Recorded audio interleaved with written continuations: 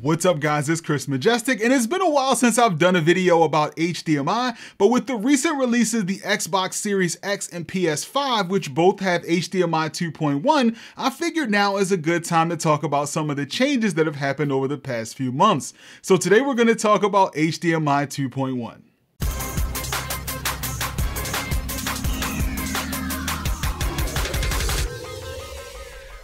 Today's video is sponsored by the Ridge wallet. So if you're like me, you've probably been walking around with a regular folding wallet taking up a bunch of space in your back pocket. Well, I just recently switched over to the Ridge wallet and it's completely changed my wallet game. It's a sleek, lightweight, and industrial modern wallet. And on top of me being able to fit it in my front pocket, it looks awesome and even has RFID blocking technology, making it more secure than a regular wallet. It can hold up to 12 cards, some cash if you're still into that. It doesn't fold, it doesn't bend, and it's super durable. So durable that it comes with a lifetime warranty, which means you could potentially carry just one wallet for life. Ridge offers over 30 different colors and styles, including forged carbon, titanium, and carbon fiber. So I've been rocking with the forged carbon style for a while, and it has a nice and subtle finish that looks pretty cool. And if you want to grab one of these today, you can get 10% off your purchase with free worldwide shipping and returns by going to ridge.com/Majestex and use the code Majestex during checkout to get your discount.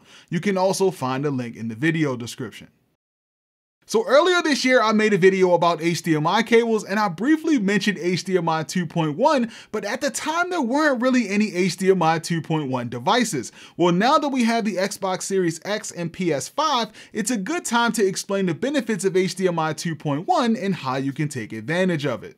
So here's a list of some of the new features of HDMI 2.1. Now I'm not going to go over all of these, but I'm going to talk a little bit about some of the notable features. So first and foremost, HDMI 2.1 supports 8K resolution at 60 frames per second and 4K at 120 frames per second, which is great for gaming. And if you're not familiar with FPS or frames per second, I purposely shot this video at 120 frames per second so you can clearly see the difference that a high frame rate makes. So the higher frame rate makes the video more smooth and realistic. Now this isn't always ideal for watching movies or video, but it makes a huge difference when gaming. So now on to the next feature, which is VRR, or variable refresh rate, which is a game changer when it comes to gaming. So VRR can automatically adjust your TV's frame rate to match the frame rate coming from your console or your computer, which greatly reduces judder, lag, and frame tearing. So this means you get much smoother video, which is key for gaming. Okay, so what does this mean for the new Xbox Series X and PS5?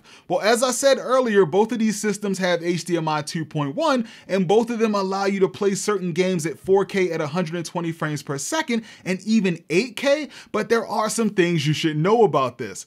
The first thing is that not all TVs have HDMI 2.1, which means that unless you just recently bought a high-end 4K TV, then your TV probably has HDMI 2.0. So HDMI 2.0 doesn't support 4K at 120 frames per second, but it does support 4K at 60 frames per second. So this means you may need to upgrade to get the higher frame rate. Okay, so what TVs do have HDMI 2.1? Well, as I mentioned, this is something you're gonna find on higher end 4K TVs and pretty much all 8K TVs. So at the time of this video, some of the least expensive options include the Samsung Q70T, LG CX models, Sony X900H, and Vizio P series. Now, unfortunately, when searching for a TV right now, it's hard to determine whether it has HDMI 2.1 since most retailers don't really show this information in the specs. This means you'll likely have to check the detailed specs from the manufacturer. And there are a few sites that have compiled a list of HDMI 2.1 TVs, which is helpful.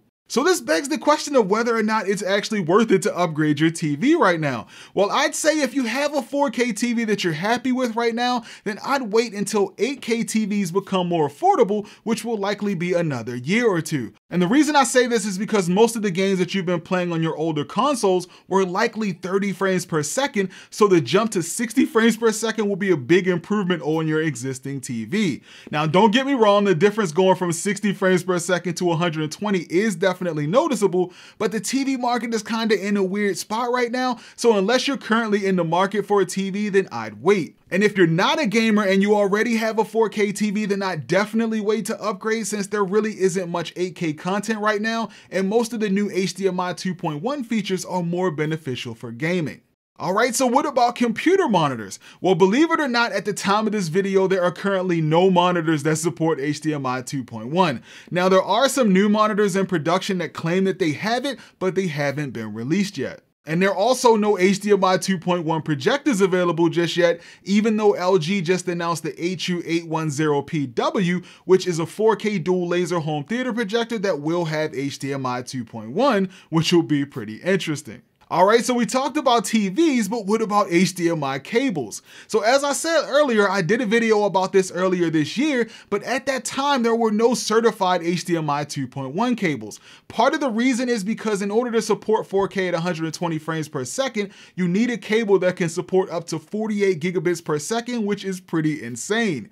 The other reason is because the certification just simply didn't exist yet. So these new cables are known as ultra high speed HDMI cables, and even though the certification does exist now, it's still pretty hard to find a certified ultra high speed cable.